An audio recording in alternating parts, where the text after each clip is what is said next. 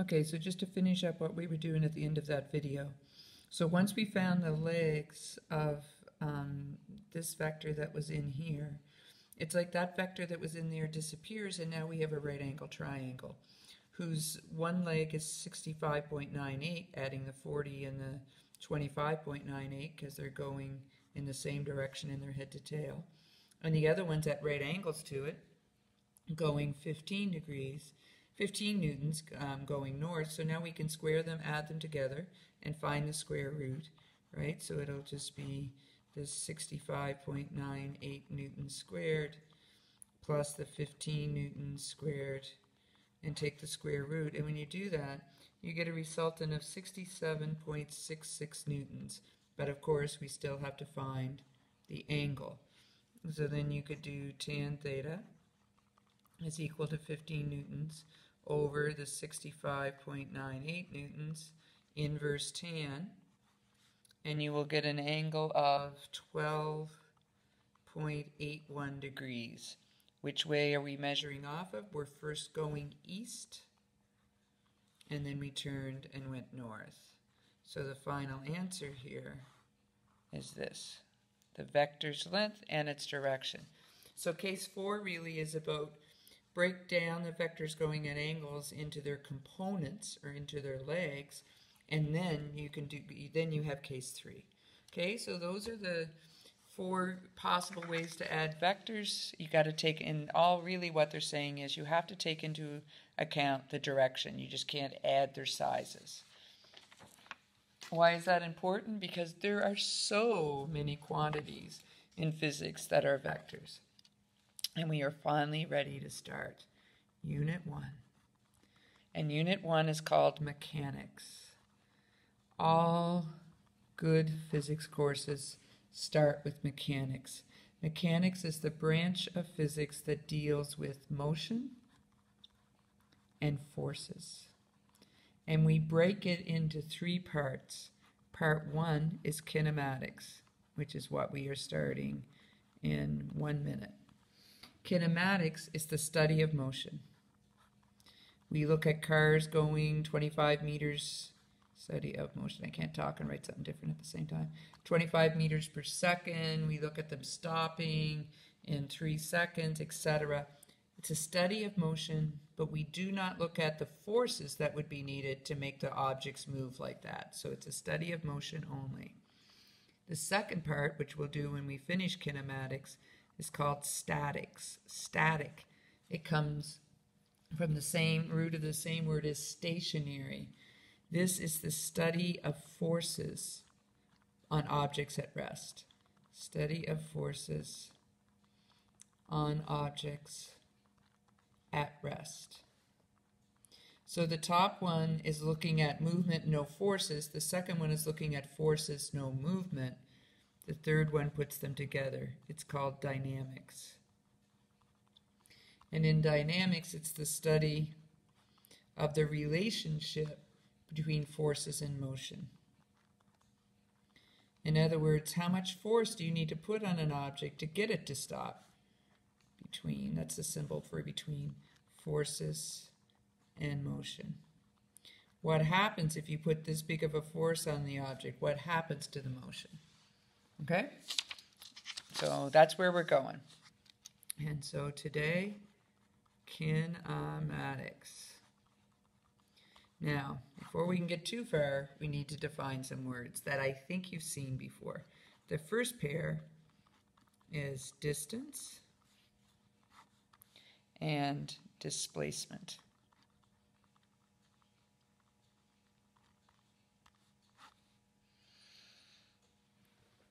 If we were in class, you would all tell me that you'd heard of distance before, and then I would say, so what is it? And then you would all struggle to put it into words. Distance is simply the total length of the path that an object has traveled. Total length of path an object has traveled. It is a scalar. Okay? It is a scalar. So if this is my room, and I might walk this way, and then this way, and then this way, the distance I have traveled is this length, plus this length, plus this length. That got me to that point. Okay, the symbol for distance, usually we write it as a delta. Delta is a Greek letter. Third Greek letter, we now have theta, mu, and delta.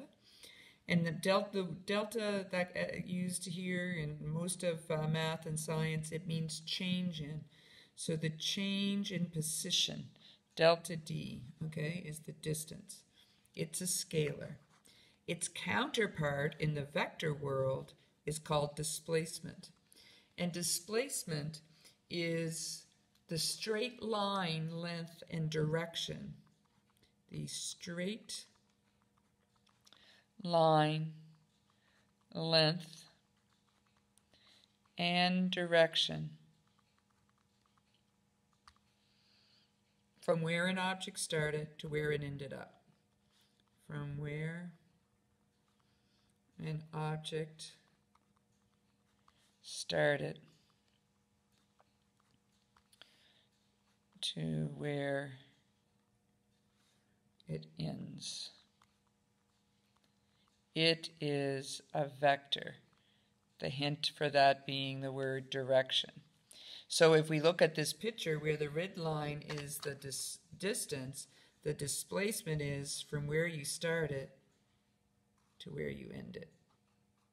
And always remember the arrowhead goes from to where you end it. Okay? So sometimes distance and displacement are the same thing, right? Like sometimes I start here and I walk across the room, and maybe I walk to this point, and maybe that's 6 meters east. So what's my distance? 6 meters. What's my displacement? 6 meters east. But now maybe I walk back. And if I walk back, what's my distance now? My distance would be 12 meters, right? Because I walked over and back. So this would be my delta D, my distance. But what's my displacement going to be? How far am I from where I started? I'm back where I started. My displacement is going to be 0. I forgot to tell you, the symbol for displacement is also a delta D, but it has an arrow over the top to indicate it's a vector. So then my displacement is 0, but my distance is 12. So as long as the object doesn't change direction, the distance and the displacement will be the same. But as soon as the object changes direction, the distance and displacement are no longer the same. Okay, so up here, the distance would be, I don't know, if that's 4 meters, 2 meters, and 3 meters, the distance might be 9 meters, but the displacement is definitely tinier, and that's because the object changed direction. Okay? The next two that we need to look at, so that's distance and displacement, one pair. The second pair, and we're going to run out of time here, so we'll finish it next day in class. The second pair are speed and velocity. And lots of people, the unphysicsed in the world, you interchange these two, but they're not really interchangeable. Speed is the distance an object traveled over time. Distance an object travels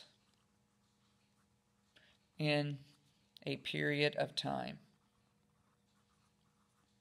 I'm going to run out of time. So its equation, and we usually call that the average speed, so V with an average, is equal to delta D for distance over time.